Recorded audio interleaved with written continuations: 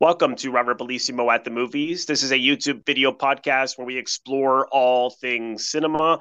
And I'm honored to have back Anthony Uzarowski, who is the author of Jessica Lange, An Adventurer's Heart, and co-author of Ava Gardner, A Life in Movies. We discussed both of those books, and I'll leave the links in the description box below if you want to check out my interviews with Anthony on those two great books of his. He has written numerous articles on cinema and the arts, with his work appearing in The Guardian, Film International, Gay Times, Queerty, and other many publications. You can also see his head pop up in the occasional documentary where he shares his love for classic movies and stars. And today we are discussing his new book, Friends of Dorothy, a celebration of LGBTQ icons. I absolutely love the artwork by Alejandro Mogolo Diaz. I hope I have that pronounced somewhat right. Anthony, welcome back. Thanks again for joining me. Thanks, Robert. Thanks so much for having me again. It's the third time this year, which is Yes, incredible. I feel you're thanks a to you. busy guy. Two books in 1 year. I know the Ava book was 2017, but That's right. we were able to discuss that earlier.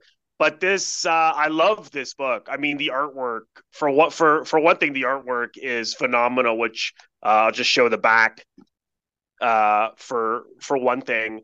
But everything you write about all these different LGBTQ icons. I mean, I know I wrote you on Instagram. I mean, as soon as I got to Judy Garland, I already had tears in my eyes. I mean, Oh, I found it so moving, and I learned so much. So well done. This is thank a you. treasure.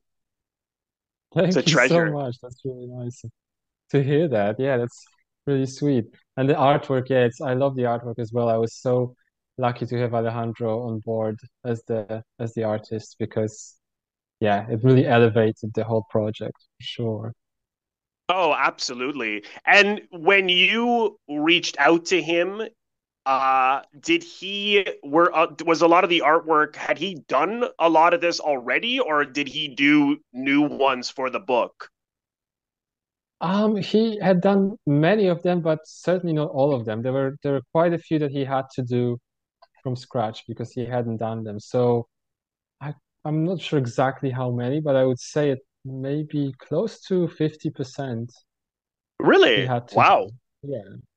So I was really, yeah, I wasn't sure at all whether he would have time to do it because obviously it's a big project and I know he's really Mhm. busy, but I was really lucky that he agreed to do it. And yeah, we were sort of friends on social media before, so he knew who I was, and I really admired his work. So from the very beginning, when I kind of had the idea for this book, he was the only person I considered for the artwork. So I was really lucky that he said yes because I didn't really have anyone else in mind. Well, that's, because as soon as I looked at some of the images, I could have swore I've seen a lot of these on T-shirts. Uh, Mm. and I Yeah, know you can order you and I Googled him, and yeah, he does sell some of these images you'll see here as shirts and things like that. So he's such a wonderful artist. But talk to yeah. me a little bit about what was the inspiration behind doing the book. I think it was very much sort of a selfish project when I was kind of just thinking back about the little Anthony, the little me, and thinking who were the people who inspired me when I was a kid and sort of saved me from my own childhood, growing up as a sort of queer kid and not really knowing what the hell was going on, and not having any role models really, and not really having anyone to talk about what I felt and how I felt, and sort of feeling isolated and those were the people. Many of the people in the book were actually the people who helped me and made me feel less alone. So I think the book just was my attempt to pay tribute to them and also in some way reach out to if there's anyone else like me out there who might feel the same way, if they find the book, they might, in some way feel comforted. So Mm. yeah. What and I mean, I know you talk about this in length in the book, but what for people who perhaps um, have their own idea about what a LGBTQ icon is. What to you is does that mean? Yeah, it's quite an elusive term. I mean, I know some people are surprised, oh, but not all the people in the book are queer themselves. So like, why Right. would you include straight people, you know? Mm-hmm. And for me, a gay icon or an LGBTQ icon is someone who, yeah, as I said, sort of inspires gay people, so they don't necessarily have to be gay themselves. Um, and it's very much, I think it's also historically very sort of placed in that period of time, which now I think is a bit different because we are living in a different time and there's a lot more visibly queer celebrities. We see queer characters in movies and on TV, and we have queer singers. So it's different now. I imagine it's different growing up now for kids. But even when I was growing up, and certainly the generations that came before me, it was, you really did feel invisible as a queer LGBTQ kid. I mean, you didn't even know that you were LGBTQ. I mean, I had no idea what that even meant. All I knew is that I had those strange feelings and those strange impulses that were different from everyone else. And I had no one to really talk to about this. So a gay icon is someone who you would see on TV or in a cinema or listen to a song, and they would evoke something that made you feel like, oh, that's, you know, a bit different than the status quo, a bit different than everyone else. So Mm-hmm. it's kind of at odds with the heteronormative, order. Um, so for anyone who would disturb that order and kind of made you feel less alone, that to me is a queer icon. I think I mentioned that at the beginning of the book in the introduction that whoever did that for whoever is reading the book is a queer icon. So obviously this list is not complete. It could include so many more people and also people that are not famous. If it was your teacher or someone who Right. inspired you when you were a kid and helped you, they are your personal queer icon. So it's a very broad, very open term, I think. Would you? I mean, a lot of the people you write about in the book. I mean, generally speaking, among the LGBT community are well known figures. Like Marilyn Monroe and Joan Crawford and Betty Davis. You see drag performers impersonate Yeah. them and things like that. So, are a lot of people on your list? Would you say are known generally among the community, or are some people just your own, or was it mainly your own personal choices that happen to be known in the community? It's kind of both, but I did try to look at the people who are generally acknowledged for being, gay icons like Judy Garland or Betty Davis or, Right, most of the people in the book are kind of, you can't really argue with it. It right, just so happens that many of them also inspired me, which is funny that when I was a kid, I was naturally drawn to these people. I loved them without knowing that they were gay icons because I had no idea what a gay icon even meant.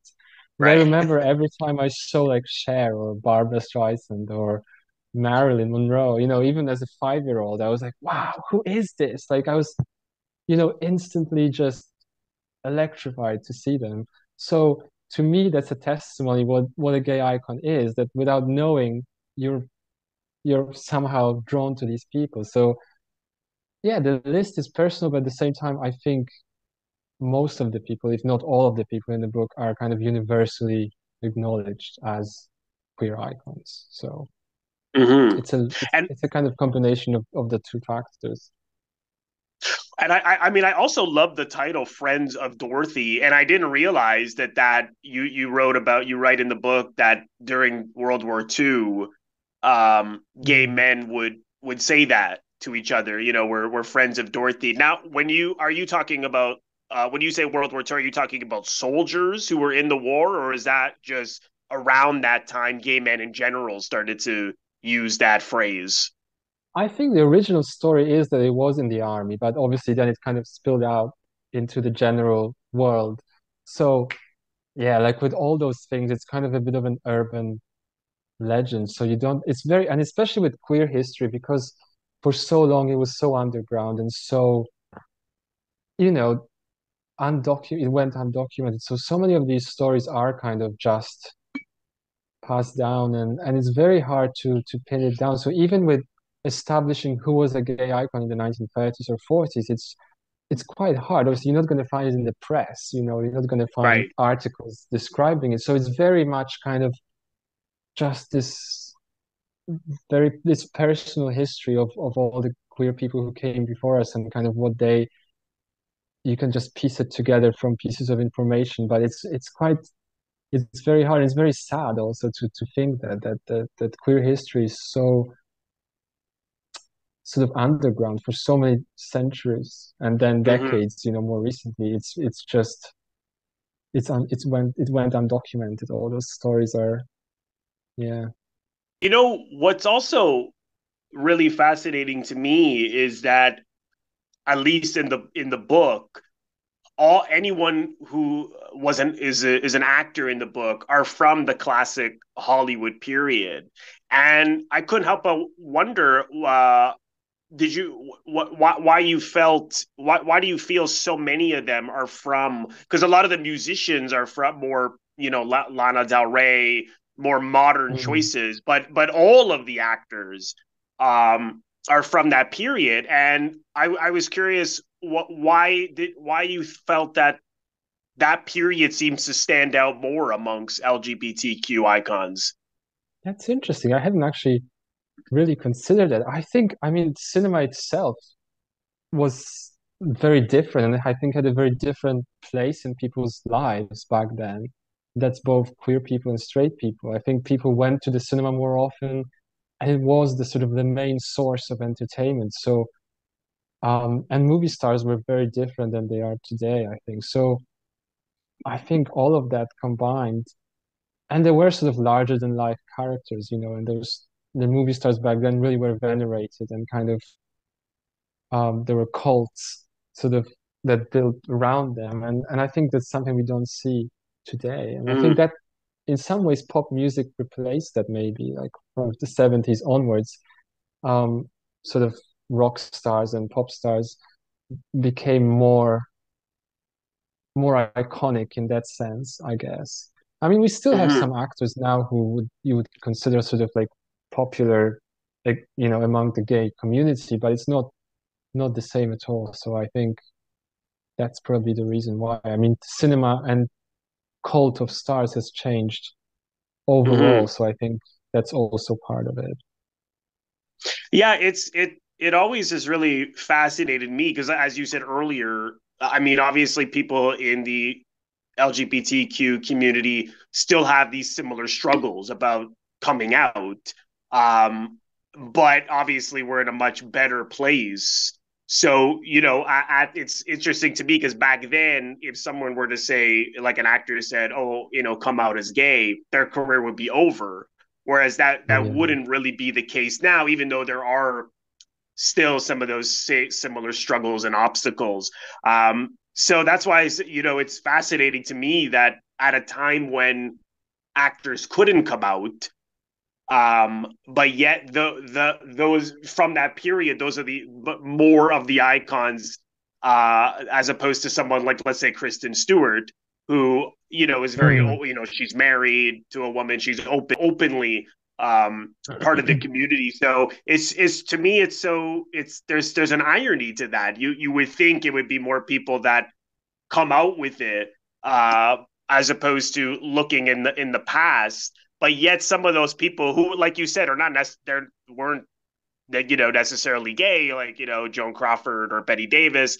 Um, we don't even know how they felt about those communities, but yet they're so distinctive, and they pop out, and they're just totally themselves, and there's no one like them. So I could certainly see why they've been imitated, and they're so Yeah. distinctive and iconic. But it's just, there's something that to me where I'm like, why don't I see more of that now? Why it is more of the musicians? I mean, I don't know, maybe there just isn't an answer for it. I just think culture has changed, Right. and also people, especially queer people. I mean, I think there wasn't so much a community back then. I mean, gay people didn't really congregate in the same way because they couldn't. It was in Right. many cases Right.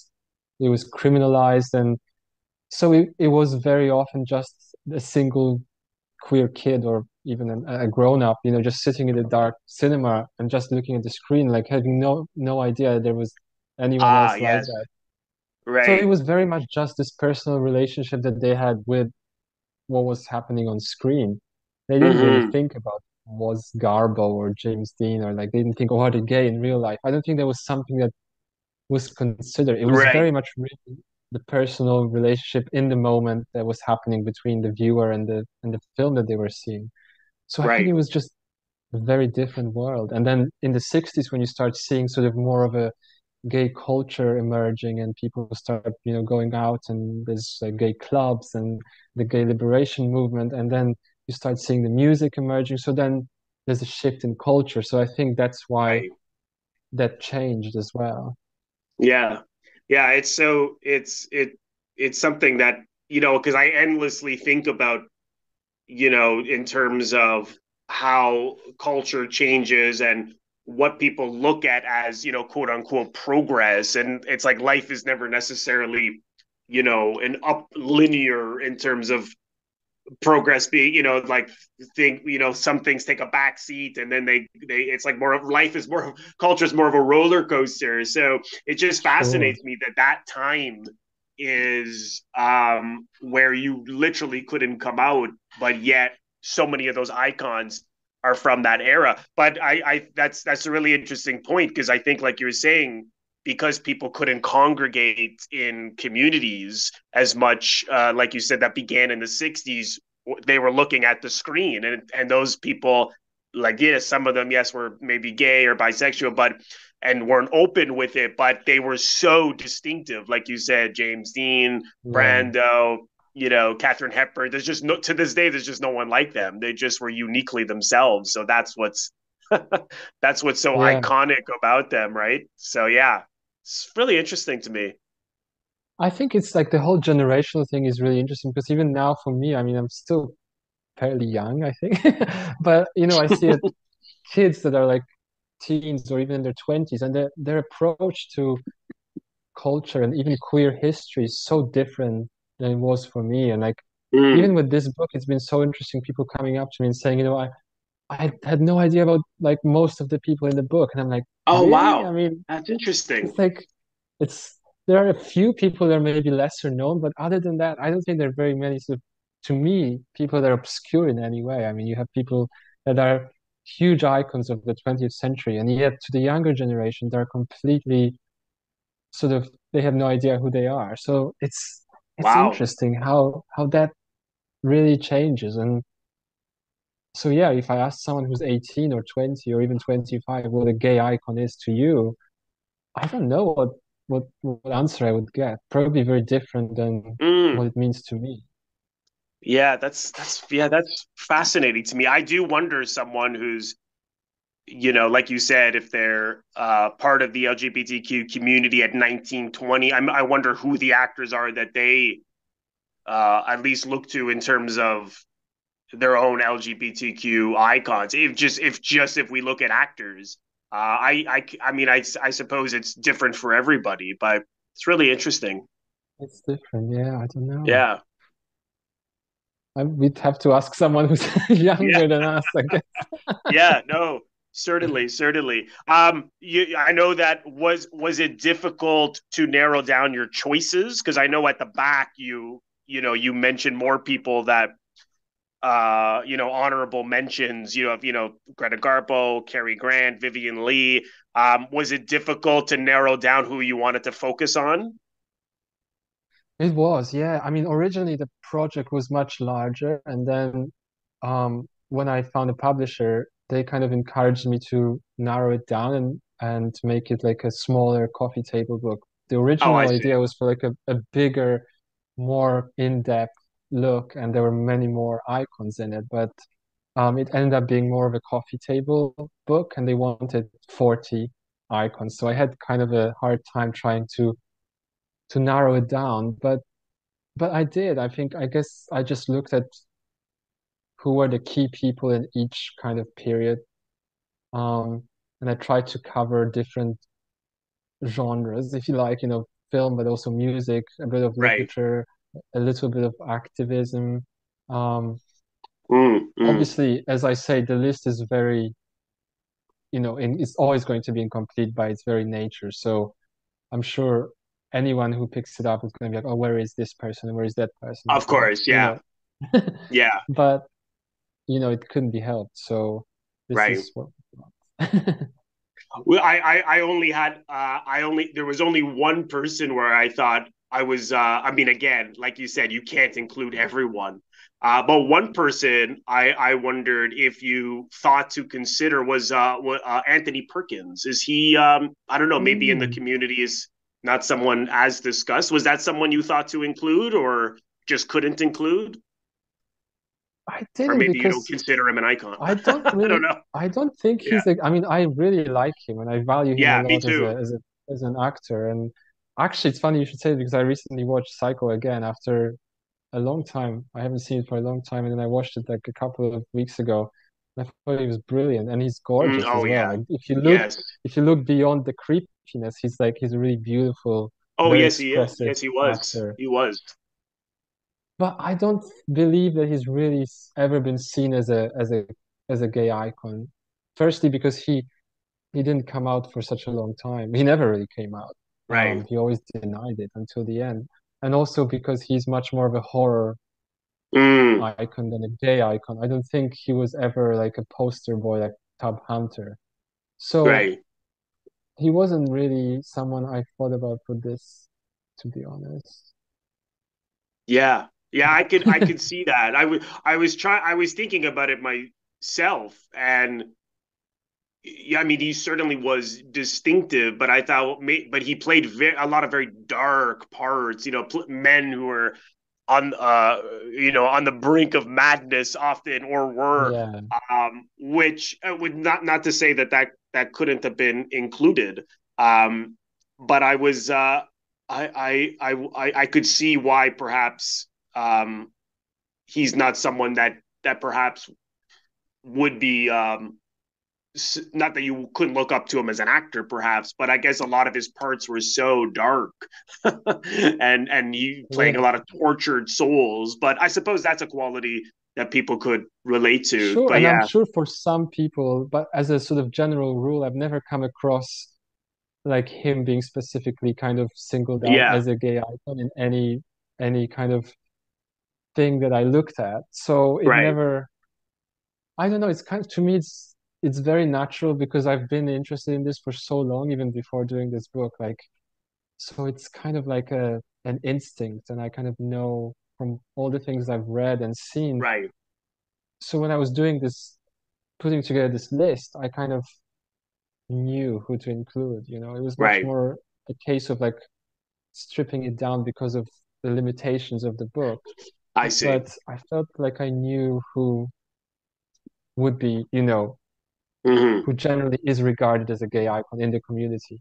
But of course, that Hmm. doesn't mean that some gay men, I'm sure, were in love with Anthony Perkins when when they saw Right. him on screen. But it's just Right. as a rule, I don't think he's included in the major gay icons. That's I all. see. Right. I see. I see. Let's talk about some of the films, of course, that you mentioned. I mean, again, my this is what I, not that this is necessarily a film book, but I get there's so many stars that, of course, movie stars, so naturally movies come up, and there are so many I still want to check out that I haven't seen before. But what are some I favorites don't believe that that, Robert. You have seen everything, I think.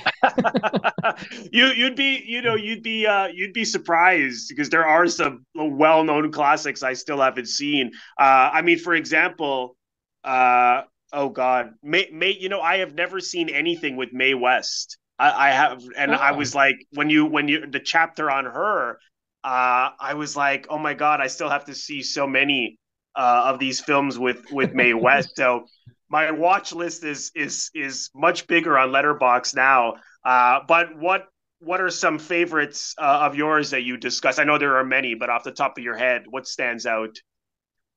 Well, I just want to quickly make a point about Mae West because this is really funny because when I was beginning this book, I hadn't seen any Mae West movie Oh, ever. really?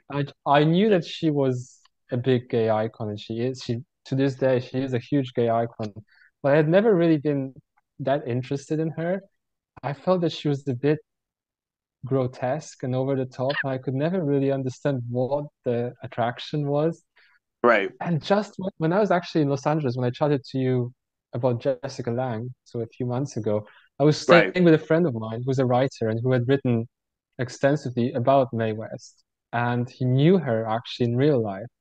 So he made me watch like almost all of the key Mae West movies. Like every evening, we'd be like, should we watch another Mae West movie? I'd be like, okay, okay. So we watched it over the span of maybe 2 months that I was there. I watched like most of them, and I really grew to appreciate her. I think she's an incredible performer and a really funny, brilliant comedian. She's fabulous. So I would recommend seeing some of them. I mean, they're great, and they really aged so well. I mean, they're so Mm. old. It's like 70, 80 years ago, but she's still funny and she still delivers those one-liners in a way that you still like laugh out loud even now. So I think she's great. So you should definitely check some Mae West films out. Oh, I will for sure. I will because I know that I again like I didn't realize that she did. Was there's more than one film with Cary Grant, right? Or is it with her and Cary Grant?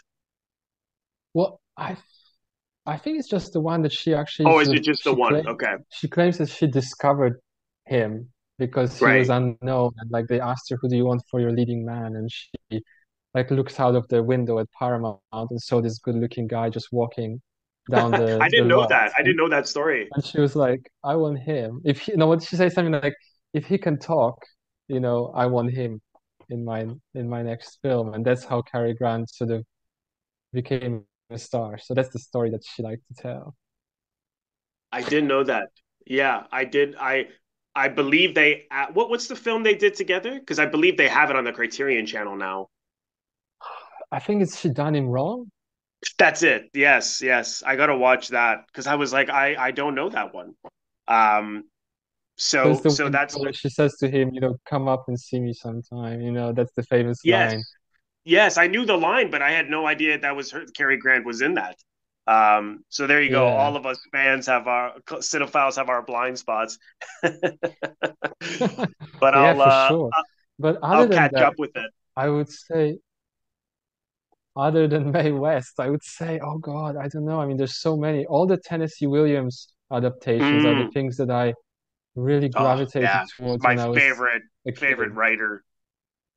Yeah. Yeah, same. And I was just, I remember watching like Streetcar and Cat on the Hudson Roof and The Night of the Iguana and all those things when I was a teenager, like really young and really being completely transformed in my head. Like it really just shook my world. And there is such a queer sensibility to them, which now I see. I didn't really realize it at the time, but there's definitely a very sort of, yeah, a very pronounced queer sensibility about those Mm. films and those characters. And many of the female characters were actually his own kind of persona, just disguised in a female character. So, like Blanche, for instance, is very autobiographical, and so it's really interesting. And I love those films. I mean, I'm sure most of your viewers probably know them, but if someone doesn't, I would say, gosh, just go and really dive in because it's an amazing treasure. Hmm. Yeah, I agree. And one of the films I'd seen it before and I watched again that has actually a number of people that you discuss in the book is suddenly last summer. Oh Uh, yeah. we have and this has not Tennessee Williams, who you write about, Elizabeth Taylor, Montgomery Clift, Katherine Hepburn, many of the icons you talk about, and I was, because from the other adaptations of his plays into films, they they they often would eliminate the the ambiguous nature of whether, like Brick and Cat and Hudson Roof, whether he was gay or not. And they would often take just really soften that as much as they could. But one thing I found with this film was they didn't really code anything. I mean, they were very upfront with the fact that Katherine Hepburn's son was a gay man. I was surprised that, I mean, they don't outright say it, but it is so obvious. I was surprised Pretty that they obvious, yeah. yeah, I was surprised that the censors didn't do any, and I'm glad they didn't, because it's a strong film. I don't think it's necessarily a great film, but it's got a lot of great things in it. I just felt they didn't. I didn't feel Montgomery Clift's character had enough to do in it. I felt he was often just reacting off of everything. I Mm. know they tried to sort of give it more of a like a love story between him and Elizabeth Taylor, but I mean, I have never read the one act play, so maybe it works better as a one act play. What do you think of the film? I was curious what you think of this film. Ah, well, again, when I first saw it, I was very young and I was very impressed by it. It had a great effect on me.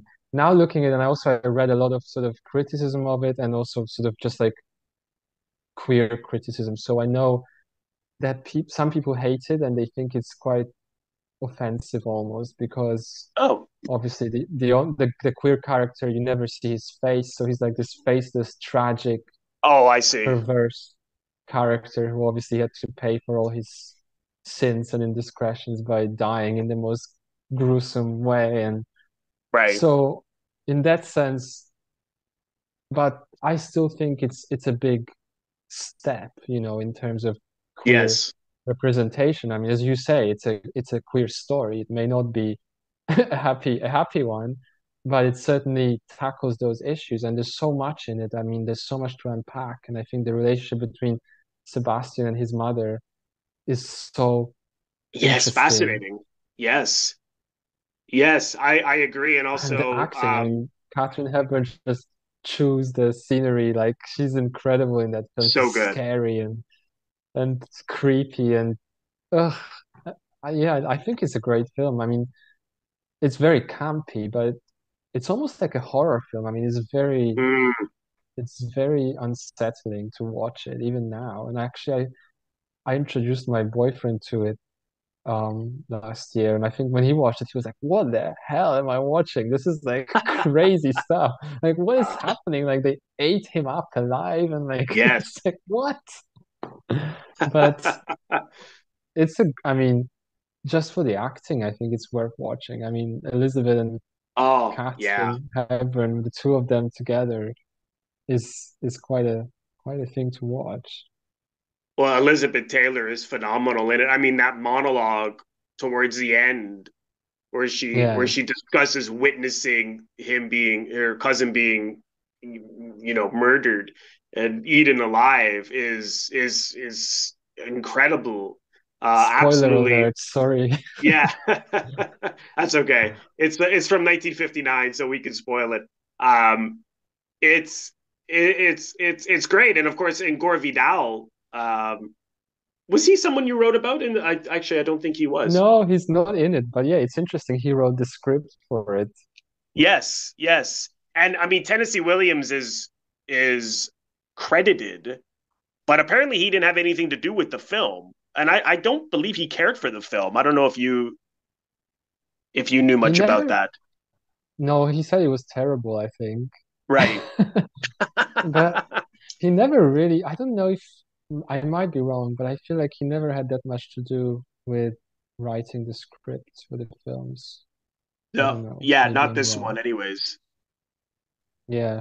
No, he didn't care much. I mean, he is changed from what I remember I did read the play at the time because I was so impressed by the film that I went and like found the play and read it, and it's quite different. So I think, Yeah, I got to read the but I play. remember there was a documentary in which Gore Vidal discusses it, and he said like he had to, jump over hoops because obviously there were so many things that the censors would have objected to. So he had to invent those weird scenarios and kind of make it so outlandish that they would let him, you know, go with it.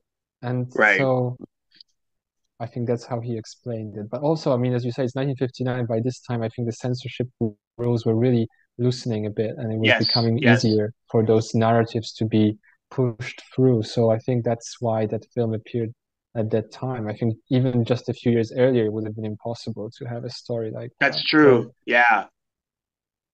Yeah, that's mm, true. But there's a lot about it that I really really like. So I'll have to read the play because I've never read the play. I'm curious what the play is like. Um, Speaking of Katherine Hepburn, a film that you mentioned that I had been meaning to see is Sylvia Scarlett from mhm. 1939, which George Cukor directed, which also is Cary Grant is in it. And you know what fascinated me about this film was, here she is, she's pretending to be a boy, and then once she stops pretending and goes back to being a woman, when she falls in love with that guy. And what's so fascinating is that then she was finding she was more comfortable as a boy. A lot of the Mm, things that she was saying, and I thought, I mean, Shakespeare always played with gender and gender role playing and things like that. But I thought, wow, I mean, it's almost as if they're strongly suggesting this is potentially a transgender character, which I couldn't help but wonder what people thought back then, or if that raised any. I mean, I don't think. I mean, correct me if I'm wrong, but people weren't as aware of transgender. The people no. back then, right? So I wondered if that was something that was controversial, or what did you think of that? I wondered if that's what they were dancing with there.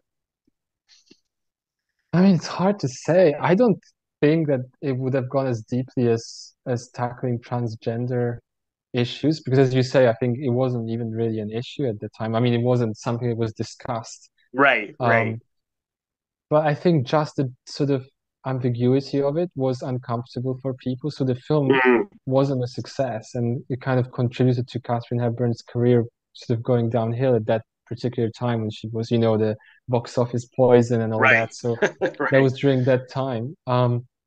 But yeah, it was interesting because in the 30s, before the strict censorship really came into place, there were quite a few of those films that really played with that idea of gender being kind of Yes. fluid, and especially, Marlene Dietrich and Garbo.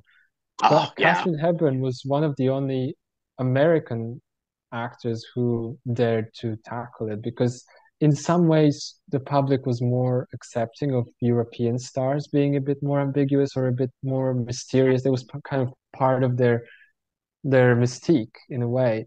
Right, Whereas with American actors, they were expected to be more wholesome and more kind of very male, female. It was supposed to be very distinct.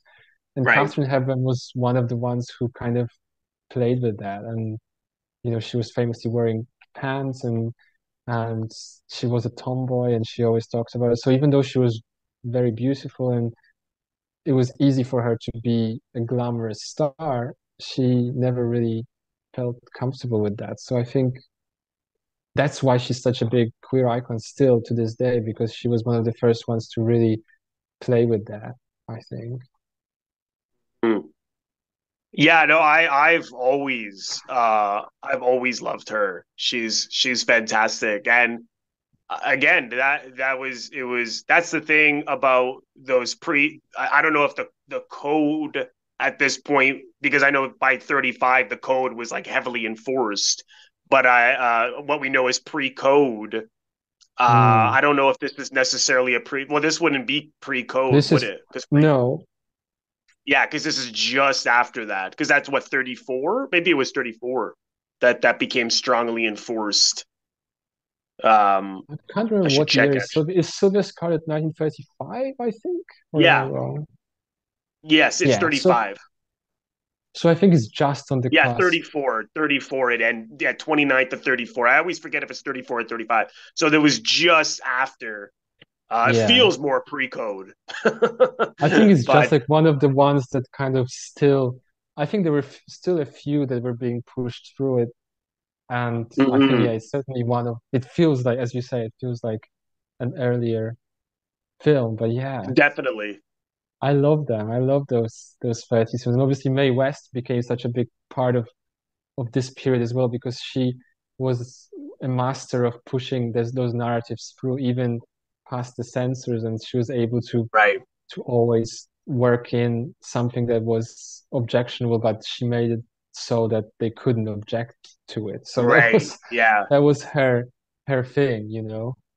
right, yeah. That's what's so great about so many of the like the artists, like Billy Wilder, for example, like so many people who are able to work around the code but still be still be incredibly daring and code a lot of things uh, and things like that. But yeah, I was glad I finally caught that one. And just the other one I wanted to touch on, which also has a couple of LGBTQ icons, is Rebel Without a Cause, James Mm, Dean and Sal Mineo.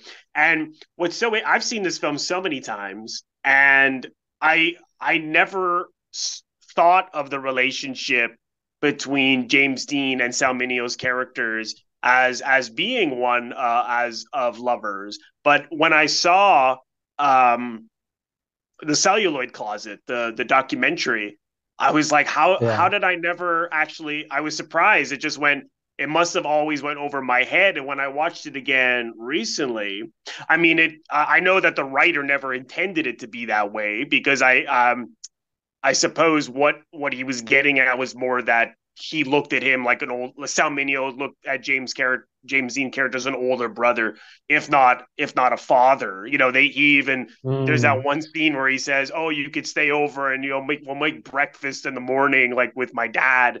And James Dean's kind of like, "What are you nuts?" Like he says something like that. And I was, but so it can be interpreted that way, but really for me is like the minute he sees James Dean and he looks in the mirror in his locker and then he turns around and it's like it looks so much like he was checking him out. I mean, he didn't know. I mean, I could see once they became got to know him, I could see like an older brother thing. But to think that that was the first shot, the first way in which he looks at him, I don't know if yeah. Nicholas Ray was doing something intentionally there. Maybe you know more about it than I do, but that to me is fascinating. I could totally see why people would look at it that way. Yeah. And also, you remember he has a picture of Alan Ladd in his locker That's right. as like his That's little right. pinup. So that's, I don't know. I mean, it's really interesting because there's so many of those films that that were even making them were not aware that there were any gay undertones. I remember I'm writing about Lauren Bacall now, and she was in a movie called The Young Man with the Horn with Kirk Douglas, and Oh she's yeah. playing a lesbian. And there's absolutely Right. no doubt that she's a lesbian in the film. And yet, when she was interviewed like decades later, she was like, I had no idea that I was playing So a interesting, isn't gay it? character. Yeah, it's Yeah. like it was such a different time, as we said, people, even gay people were, it was never discussed. It was not something that was ever analyzed. So it was so easy for people not to even think about it because it wasn't an Hmm. issue. So I think so many of those films, the reason why I think they're so iconic is because it's so easy for us to project onto them whatever we want to see. Um, and that it's never explicitly said. And that in a way, that makes it kind of more universal because anyone can watch it and kind of see whatever they want to see. Yes, it's Whereas it's open. It's now, ambiguous. yeah, it's different. I mean, you have films that are, they tell gay stories, and it's great, I think, but it's not Hmm. ambiguous anymore. So you can just call it a gay film or a gay love Right. story. It's so much more easy to classify it. Whereas with the classics, it's different because it's just so much is left unsaid and left to your own Yes. imagination. Actually, I was watching this little documentary about Garbo last night, and they were saying, the last scene of Queen Christina when she's like that famous close up where the director told her to just like be like a blank slate, so people watching the film could just project whatever they wanted onto her. And I think that was such a big part of classic Hollywood, is that so much is left unsaid and left to people's Mm, imagination. And so whether you're a queer audience member or straight or whoever you are, you can kind of find something for yourself. So I think that's kind of part of it. yeah. No, I agree. And that's what, that's what makes a lot of those films so interesting because they're layered in that sense because you can look at that James Dean and Sal Mineo relationship in not just one way. Yeah. It's very complex. Um, but yeah, But I it's think that's a what's film I love. Sorry, go ahead. I was just gonna say, I think when I watched the film as a young man or a teenager, I didn't think of it as a gay relationship, even though I myself was gay and I probably was hungry to see that kind of relationship. I still didn't think that that's what I was looking at. I just responded to it anyway. Maybe it was kind of a subliminal thing that, Mm, and with so many of these films, I didn't see them as kind of, I watched Celluloid Closet as well many times and many years later. And people talk about, oh, I saw this and I saw that glance, and I was like, oh, this is, and it wasn't like that for me. I right, didn't right. watch like those films and like see a little glance and think, oh, those people are gay. I didn't.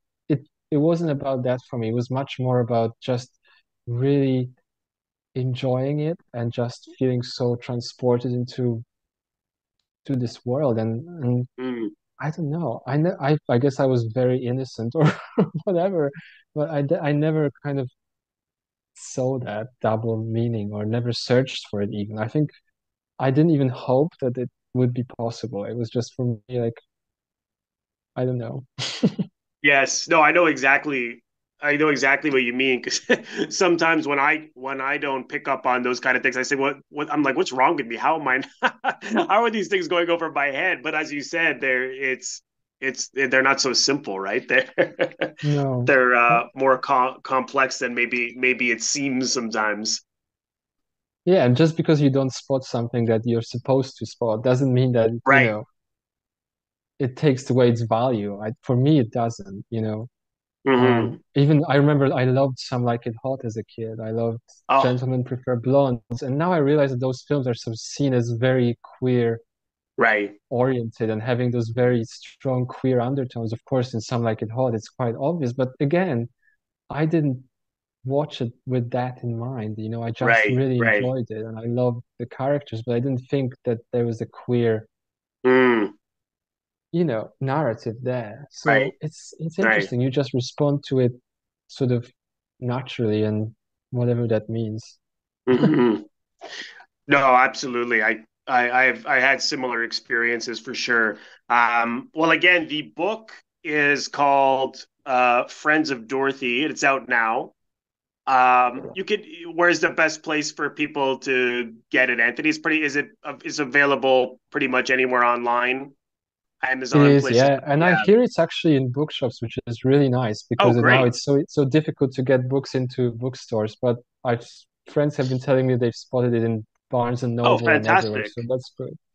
Yeah. Fantastic. And again, just the artwork is incredible. I mean, what I love about a book like this is that I mean, you can read books again and again, but you can go back just to look at the images. I mean, speaking of Mae West, There's May. I just absolutely love all the artwork. So you could share it with friends and family. Liz Taylor. I mean, he's so talented. I mean, unbelievable.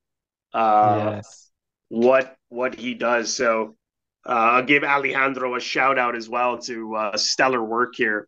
Where I know you, absolutely. yes, I know that I always ask this. You're sharing people's social media handles. I know you're not a huge social media person, but if people want to follow you, where's the best place for them to see what you're up to? I guess Instagram. Yeah, just Anthony Uzarowski. If you want to follow mostly my Fantastic. travels at the moment because I've been traveling a lot recently. So Yeah. Yeah, every Yeah. time Anthony's here, he's in a different country on my on my Yeah, and I think show. the picture is getting blurrier and worse every time I'm on the show. I'm so sorry. Yeah. Yeah, depending on where you are. Actually, it's been okay. Okay, that's good. The image has been okay. And I know that you're working on a couple of books. So you've got the Lauren Bacall book, and then we Yes. have one about the making of the Misfits with Marilyn Monroe and Clark Gable and Montgomery Clift. You know, two of the people that you discuss. Is there? Do you know roughly when any of those are going to be out, or is that too soon to say? I don't. I mean, I haven't even started on the Misfits one yet, and the Bacall one is so probably another year for Bacall and maybe a couple of Okay. years before the Misfits. So yeah. Fantastic. Well, I'm looking forward to those because I love that. I love Bacall and I love that movie. So I'm looking forward Oh, to that. that's great. Well, I hope I can talk to you about both of them, oh, hopefully. I'm sure. Yeah, I'm sure. I'm sure. We'll have you back when you get those out. But I want to thank you again, Anthony, for coming on and discussing your new book. So please, let's do it again sometime soon. Absolutely. Thanks a lot, Robert. Thank you so much, everyone, for watching. I want to thank all of my members on Patreon. If you're interested in becoming a member of my Patreon, head over to the link, patreon.com/Robert Bellissimo at the movies for full details. Patreon is exclusive content that I create month in and month out. And as a subscriber, you are able to vote on polls and contribute to what I do on Patreon month in and month out. So head over to the link for full details. You can also leave a donation directly to my YouTube channel by pressing the thanks link, which you will find directly below the video frame. Just click on the thanks link and you can leave a donation there if you choose to. And lastly, if this is your first time here, please consider subscribing. It is absolutely free to do so. By pressing the Robert Bellissimo at the movies logo, you will see it floating above my head in the top left corner. To your top left in just a second, just click on that and then click the bell in order to get a notification every time I release one of my new episodes. Also, click the like button and leave a comment below. Let me know what you think of this episode. Also, you can also share the episode. All of these things are what produce traction to my YouTube channel. So I appreciate you watching and thank you again. And I will see you in the next episode.